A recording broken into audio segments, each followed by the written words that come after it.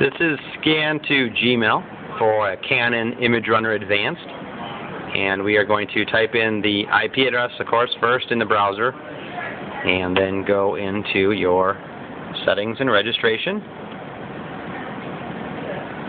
At that point, then we will go into Send under Functions, and then over to Network Settings, Email, iFax Settings.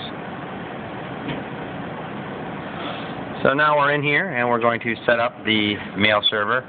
The first thing will be smtp.gmail.com. Then we'll put in our email address, which is, in this case, loefflerscan2email@gmail.com.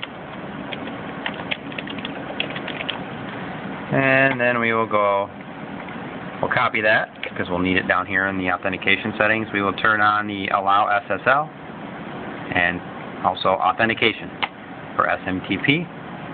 We will then put our Gmail username or email address and then the password as well. And that concludes our scan to Gmail settings for our Image Runner Advanced. After that, we'll hit OK, and we will be ready to roll.